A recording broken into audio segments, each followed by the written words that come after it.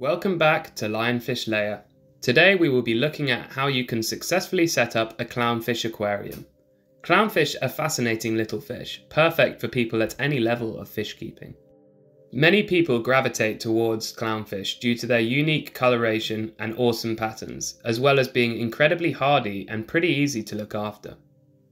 The main considerations before purchasing any clownfish are the same as most other fish: tank setup. Ensuring the water parameters, saltwater temperature, salinity, and pH levels are all correct for your clownfish is of the utmost importance. Typically, when you acquire a new fish, you need to first cycle the non-reef or reef tank correctly to meet your fish's demands, and the same goes with clownfish. So, assuming you have completed the nitrogen cycle for your saltwater aquarium, we need to consider your clownfish tank setup. In the wild, clownfish will not venture out too far from their home, which is usually a sea anemone located in a shallow reef.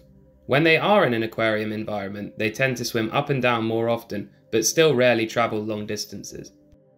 Nonetheless, clownfish will need a rather modest sized tank, so don't provide a tiny tank when performing the tank setup just because they aren't particularly mobile fish.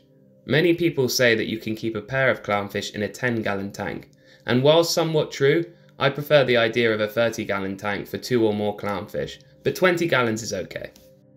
Despite popular belief, large tanks are much easier to look after than smaller ones. Water parameters are much harder to measure and sustain in smaller tanks, not to mention they are more difficult to clean than larger tanks. Clownfish reside in reefs in the wild, and therefore will thrive within a reef aquarium environment. So, try and stock up your tank with some live rock and corals if possible. Clownfish and anemones have a unique and well-documented relationship. Whilst clownfish do not need them to survive, they certainly appreciate them, or at least having some spots around the tank to hide. The water you must use for your clownfish aquarium is premium aquarium salt mix. Another recommendation is to purchase a salinity meter too. This way you can constantly measure the saltwater quality in your tank. The specific gravity should range between 1.021 and 1.026, which equates to 29 to 35 ppt.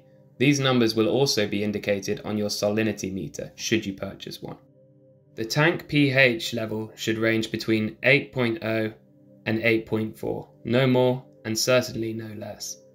The best water temperature for your clownfish should be anywhere between 73 degrees Fahrenheit and 80 degrees Fahrenheit, which equates to 23 degrees Celsius and 27 degrees Celsius.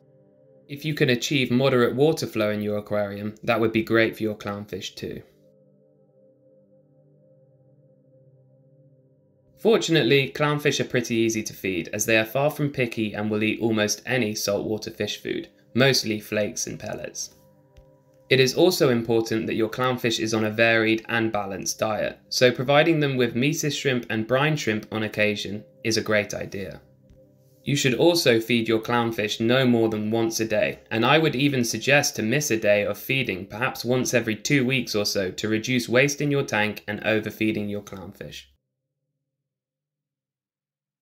Tank mates are pretty important to get right to ensure your clownfish live a happy and healthy life. Fortunately, I have already created a detailed video on this, so click the video icon on the screen to check it out. And that's the end. Thanks everyone. Please make sure to like, comment, subscribe and share for more fish keeping content.